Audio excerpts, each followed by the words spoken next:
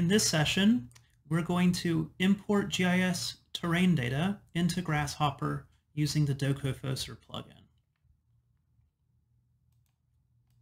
Docofossor is available on Food for Rhino. Go ahead and download it. It also has code and documentation on GitHub, and there's a paper published on it in the Journal of Digital Landscape Architecture titled Computational Terrain Modeling with Distance Functions for Large-Scale Landscape Design. So, a quick overview. We'll import the terrain data as an ASCII XYZ point cloud. We're going to move it from geographic space to the local origin of our scene and convert it from a regular grid to a mesh for previewing. We will also compute the vector flow field so that we can visualize how droplets of rainwater would flow across the landscape. To get started, we're going to export data from GIS. You could do this in either ArcGIS or free open source GIS, including QGIS and GrassGIS. I'm going to use GrassGIS for this. I'm going to open Grass, and it will pull up the Grass startup screen. The first thing you need to do is set a Grass database directory. By convention, this is usually called Grass Data. Download from the comments section of the video, you'll see a download list for the sample data set. Download that, extract it, and place it in the Grass Data folder. It should show up here as Louisiana South State Plane Meters Hilltop as a location. Inside of it, it contains a map set by default called permanent. This is a reference map set. So start the Grass session, and two windows will come up, a layer manager and a map display window. In the layer manager, you can add multiple maps with this button. You can select if they are the map type. I'm going to pick raster and the permanent map set, and I'm going to select elevation and imagery. Imagery shows the orthophotograph of the site. It is captured from a survey by a drone, DJI Phantom 4 Pro. You can see the ground control points placed across the landscape. Digital elevation model at 10 centimeter resolution was computed from the imagery in Agisoft Metashape using the structure from motion technique.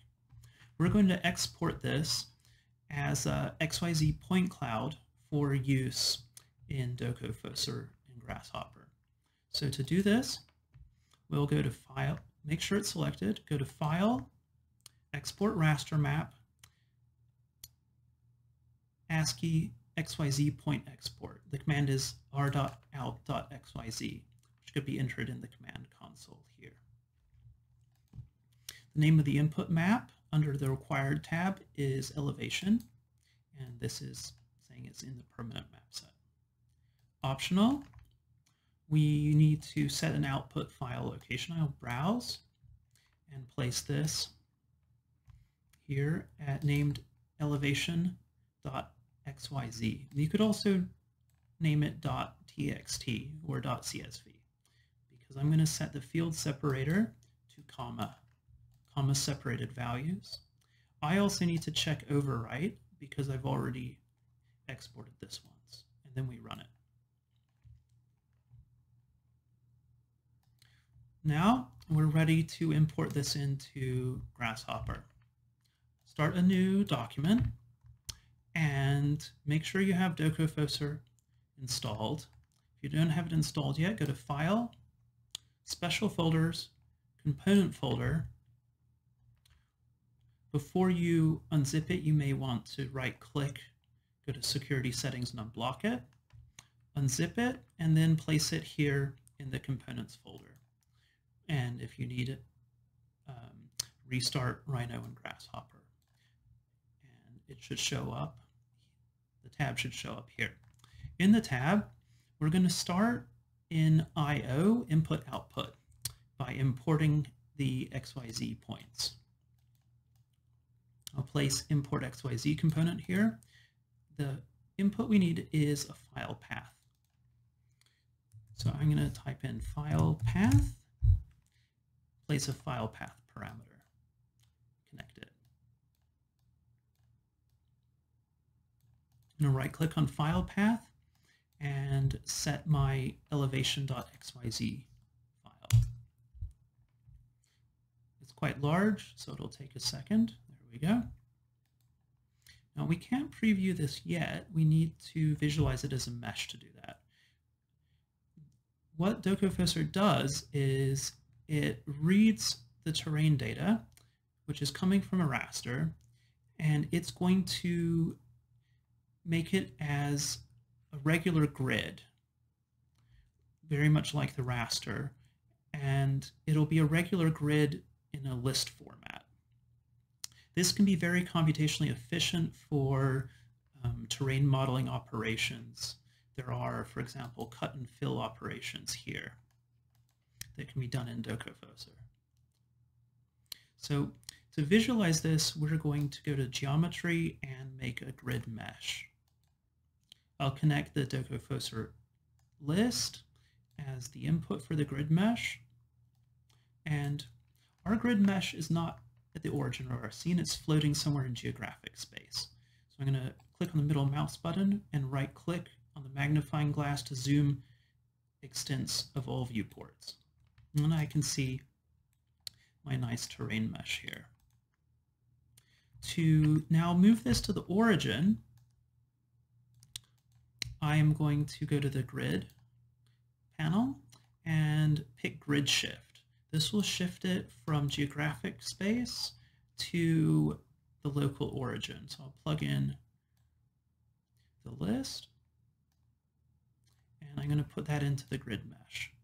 And the mesh will move back to the origin of my scene.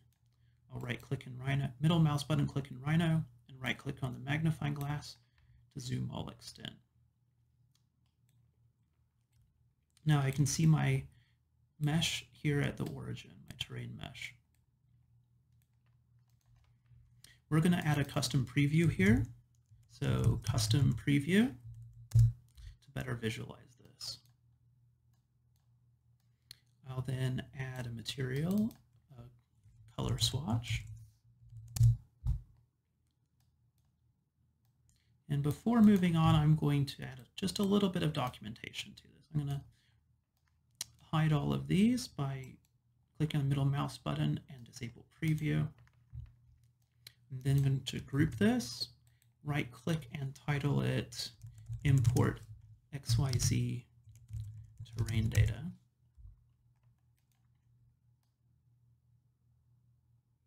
And I'm going to add a scribble or two for documentation. So this scribble, I'll make a note that I'm using Docofossor as a plugin. Set a relatively small font size and change the font to something better. I'll use Sego.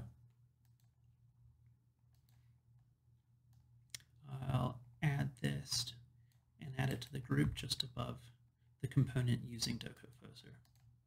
I'll make another scribble as a nice big title here.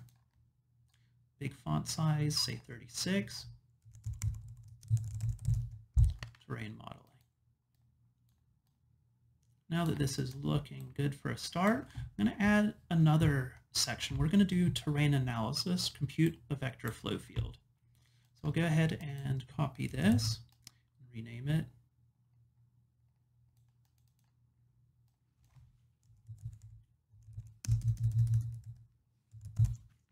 So for our terrain analysis, we're going to go to the grid operations. First of all, analysis. we're going to pick slope vectors. This is what we want to start to visualize. But before we can compute this, our surface is very high resolution, and we'll see far too many vectors. So we want to lower the resolution and then smooth it. It's rather bumpy from all the grass that we've captured at such high resolution. So we're going to also smooth. So grid, we'll first filter the grid to reduce the resolution. Then we're going to smooth that grid. That'll be our input here. So our input into the grid filter is going to be our shifted grid list. So I'll plug that in. And then I need to set the resolution here. First, I'll hide the wire display, and I'm going to add a number slider.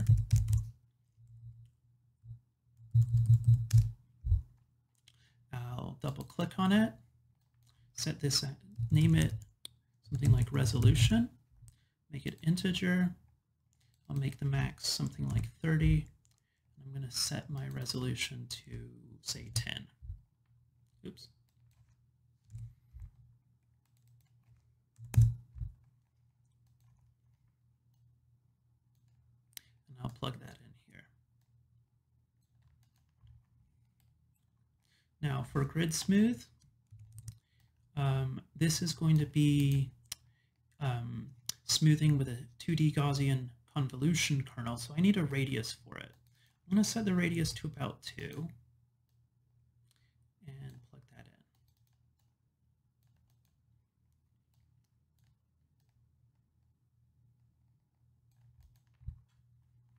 in. Now, I'll connect this to my slope vector, and I'm going to compute the vectors over the filtered, smoothed terrain grid. Now, before we can really visualize this, we need to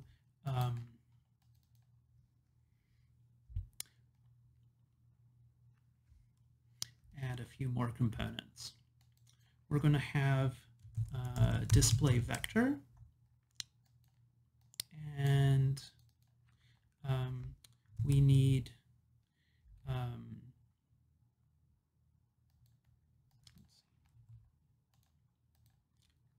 grid points from Docofossor. So under geometry, there's grid points.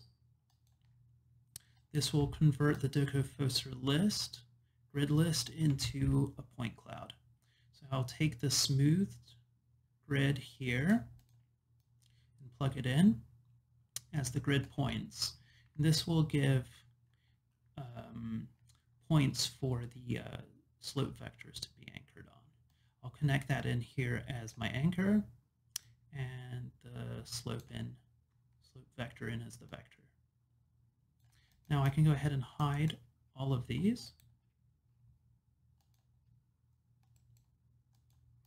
and visualize my vector flow field. Now I need to reverse the direction of the flow field. So before I connect this, I can either right-click on the vector and go reverse, or I can add a reverse vector component here.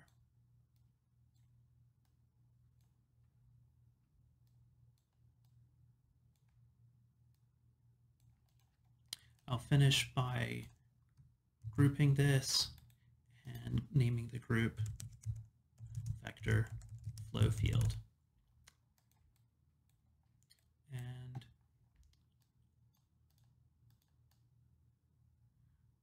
that completes this session.